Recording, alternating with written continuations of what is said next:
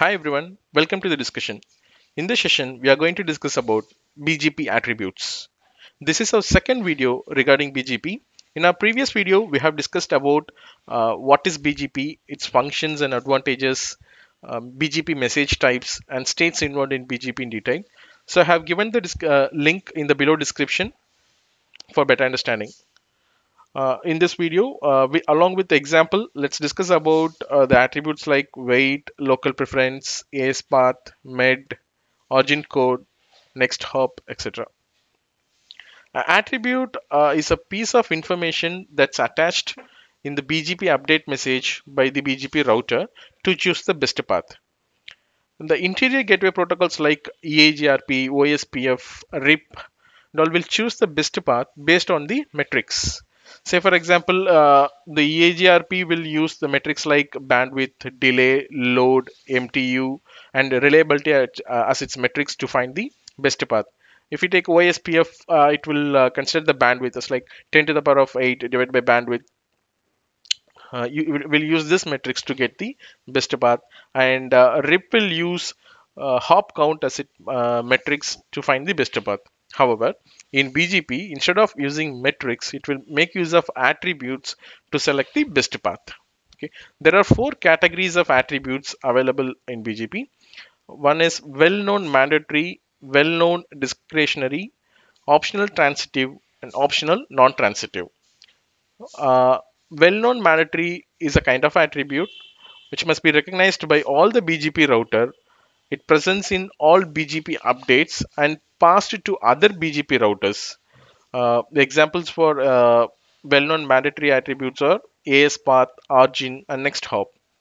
Well-known discretionary is a kind of attribute which is recognized by all BGP routers and it's passed to other BGP routers also, but it is not available in all update message.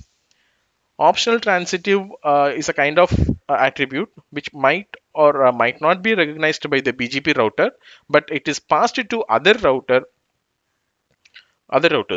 And optional non-transitive is also a might or might not be recognized BGP router, and it is not passed to other routers also.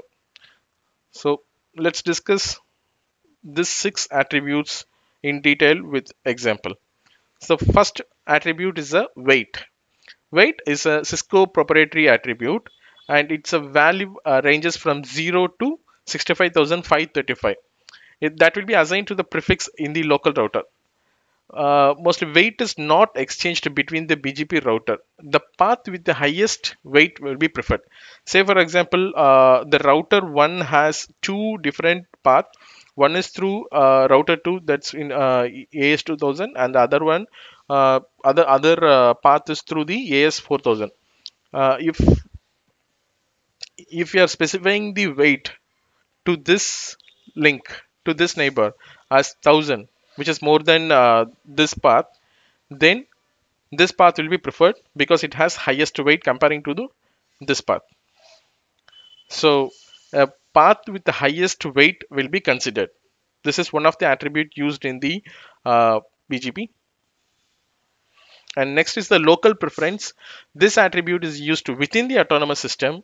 As it is used within autonomous system, this local preference is exchanged between the internal BGP routers within the AS. Okay, it is used to identify or it's used to select the outbound external BGP path. Mean to say, this local preference attribute is used to select or to identify through which router traffic from one particular AS should exit to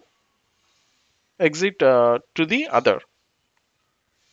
So basically the path with the highest local preference is preferred. The default local preference value is 100. So for example, in this scenario, we have a three routers in one AS, that is autonomous system 1000.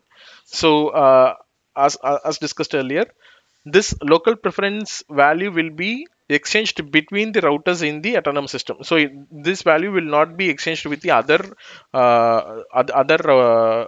The routers in the other autonomous system. Instead, this value will be exchanged between the routers in the same autonomous system.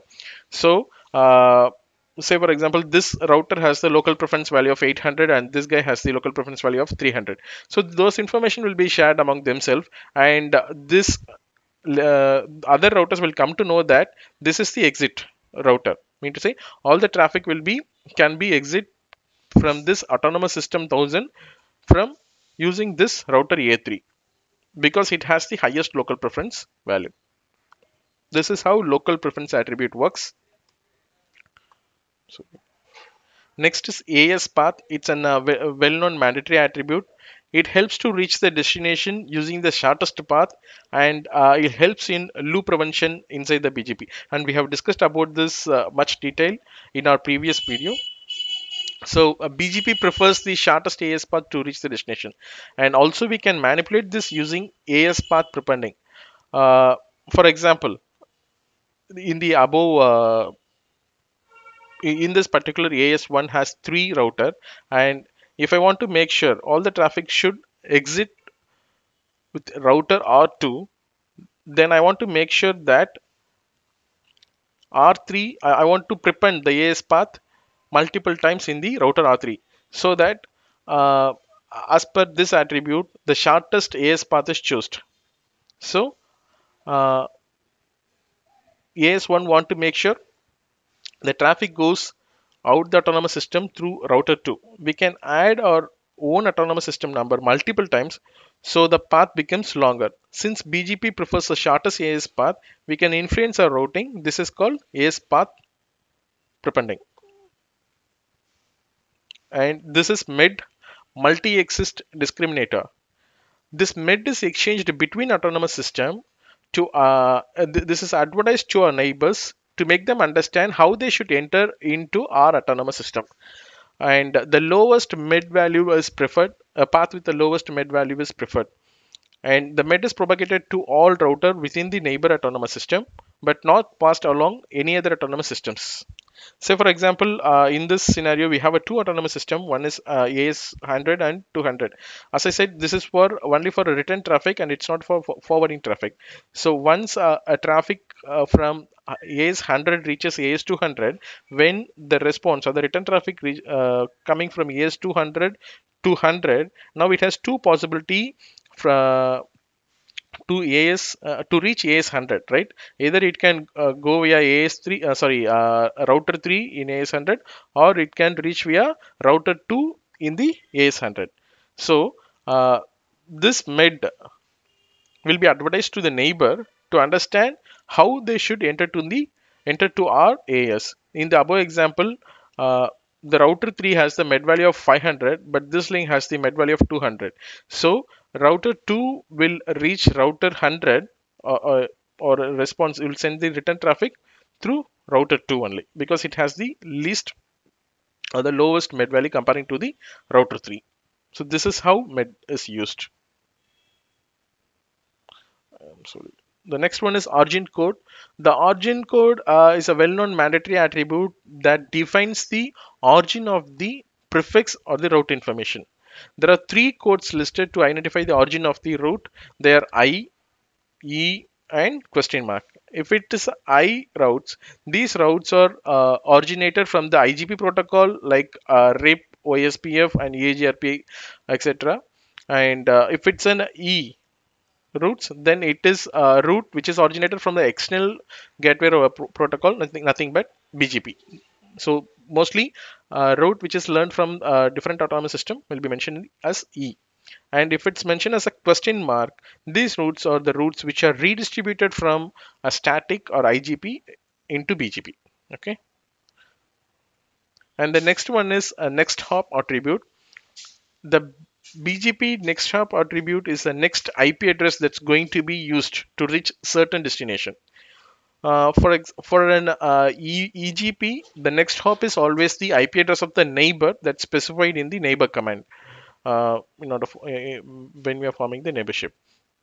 For the IGP, the protocol that the next hop advertised by the EBGP should be carried into IBG. For example, we have two different autonomous system. One is AS200 and AS100, and we are running a BGP EBGP between router 2 and router 3, and we are running IBGP between router 1 and router 2. In this scenario, if router 3 is advertising a network 172.10.0.0 to router 2 through BGP, uh, then router 2 will learn the network, and according to router 2, in order to reach 172.10.0.0 network, the next hop is 172.16.0.2, right? And it's not as like it's a directly connected network, because the it's learned through the BGP neighborship command. So as per the BGP neighborship command, the next hop is this IP address. So R2 will make sure, in order to reach the network 172.10.0.0, it will reach to the next hop IP address 172.16.0.2.